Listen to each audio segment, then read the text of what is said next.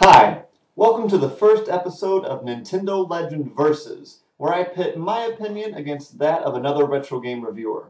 Today's guest is Chris Osborne from JuggleChainsaws.com.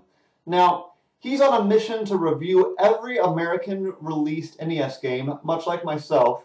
However, he's doing it in the order of their chronological release. Now, as much as I love his mission and what he's all about, I do occasionally disagree with his reviews. One of which is Pro Wrestling, which he gives a thumbs up. Pro Wrestling is an early NES wrestling game that some people remember with fond, sentimental feelings for its whimsically named wrestlers and the infamous "Winner is You" screen.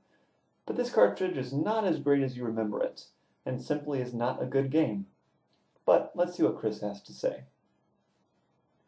First things first. When I started the game, the title screen had color and noise. You know, when I poop, there's some color and noise involved, but that's no reason to celebrate. Come on, Chris, what's the real reason you give this a thumbs up? Talking about the in-game rankings system, he says, "I'm assuming that means you can lose matches later because I wasn't able to actually win one." Wait, what? You weren't able to win a match in pro wrestling? I'm sorry, but that erodes your credibility a little bit.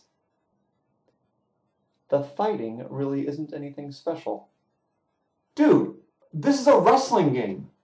If the fighting isn't special, what else is there? One nice touch is that the referee is always in the ring. Oh, I got it. It has a referee. You know, that's just the mind-blowing feature it needed to really send it over the top, you know? In the end, this isn't a wonderful game.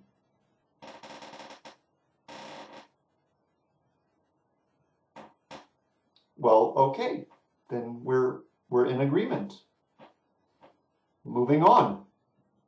It's a solid title. No, it's not.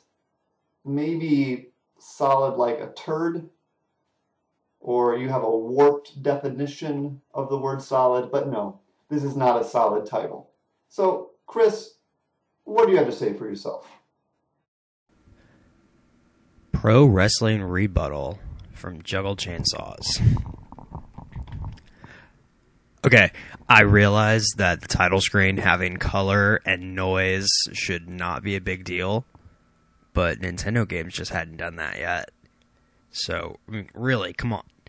Look at all the other games Nintendo has put out. You have a plain black background for the most part, and you get to press select of all buttons to switch to a new thing. All of a sudden, you have color all over the place instead of black. And there's sound. I mean, come on. Also, I don't really like wrestling games. I'm not good at them, which is weird because I like fighters. So, yeah, I didn't win a match. The game got a thumbs up. It doesn't mean it's a great game. It's sort of like a 0 or 1 system. 0 is for games that really, really suck, and 1 is for games that don't really, really suck. They might still be bad, but you kind of need to play them. I think part of me saying that the fighting isn't really special is because I've gotten used to Street Fighter and other games like that. I mean, even Kart Fighter, the really bad homebrew game that it is, has better fighting than this one. I like the ref in the ring. It makes it more realistic.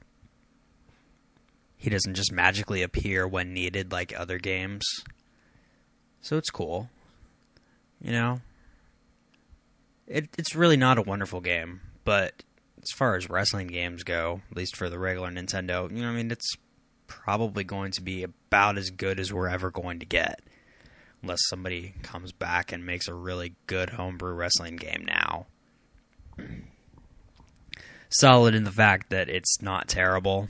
It's worth playing. I mean, if you want to go play a wrestling game for regular Nintendo, your other options, at least as far as I've looked at so far, are pretty bad. And I remember a couple other wrestling games that friends had that I haven't gotten to yet, and they're really not much better. So, I mean, wrestling games, yay. You know, go play pro wrestling.